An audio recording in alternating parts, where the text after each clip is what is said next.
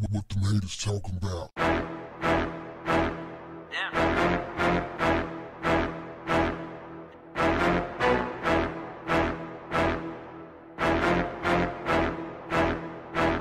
What's up, family? How many times must we tell this story? We got some Tennessee women. They pull up in a car, hop out. One chases her upstairs to her apartment. Next thing you know, we hear 6 shots. The girl come back running down the stairs to the car. She shot me. And her friend said, "She shot you? All right." I have never seen such calmness from a friend after a friend got shot.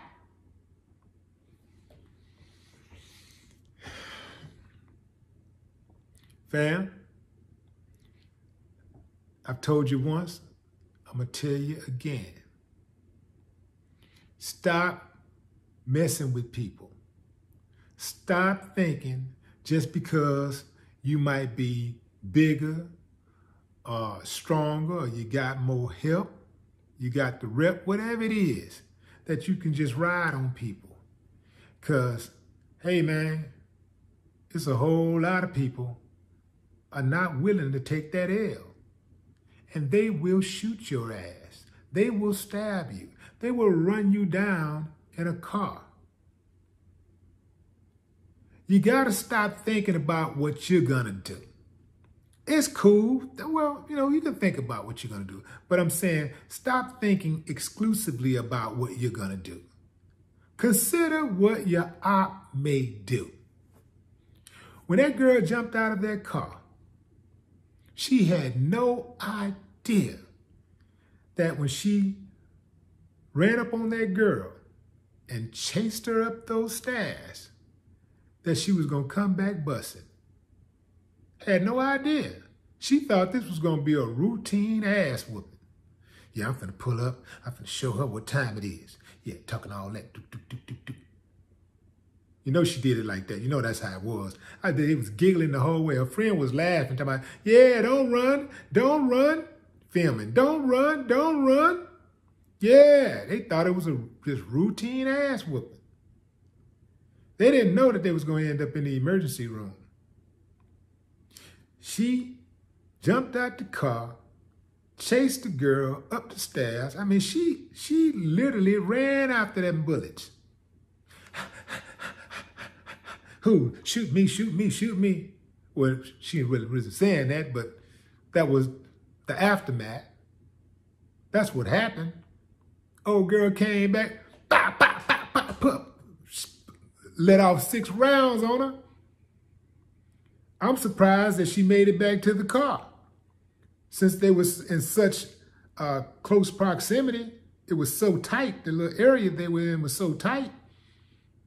She chased her up the staircase. So, how wide are we talking? Like maybe, I don't know, 4 feet maximum?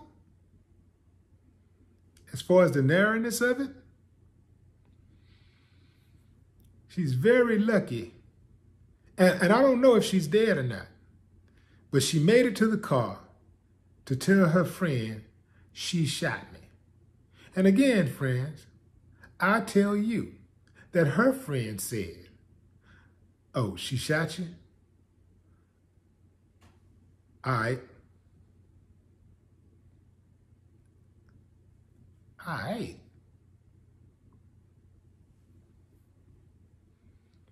Be careful, fam, who you hang out with.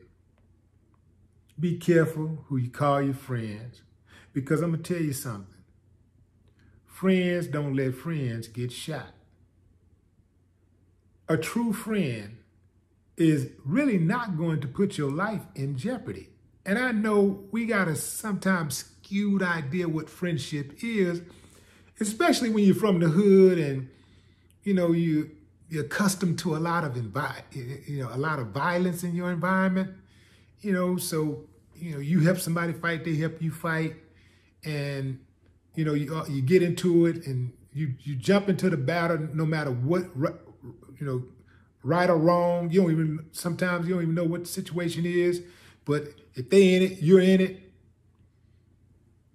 Sometimes, people are prone to drama.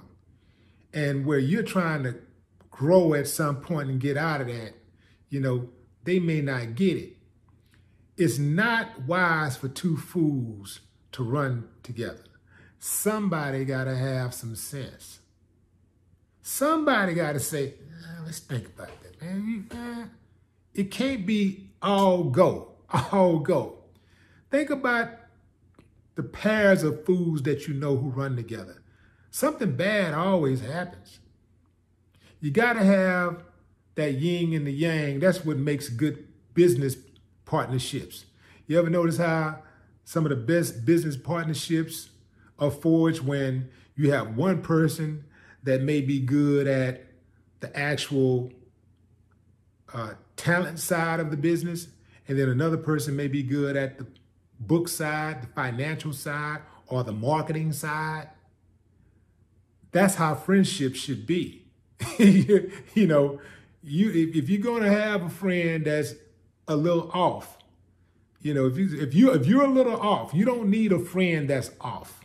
You need a friend that's on. Somebody who can talk you off the ledge, not somebody who's going to push you off the ledge or encourage you to jump off the ledge. You did? Now, there are people who call themselves friends, and a lot of times they're friends by the definition that they know, because they don't know any better. Then they think, well, because we ride together, we roll together, I let you borrow money, and we sleep at each other's house, we eat over each other's house, we're friends. But true friends really do value your life, and they really do love your family.